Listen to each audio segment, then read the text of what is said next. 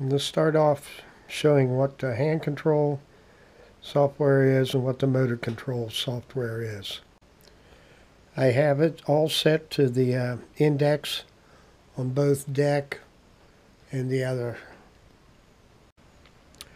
I have the scope set on EQ North right now, and if I hit enter, then we'll show you what happens.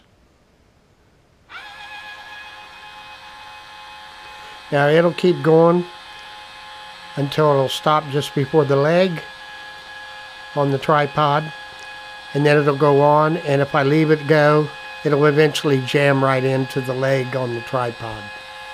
I have it set right on a 2-star line at the moment. I'll hit enter.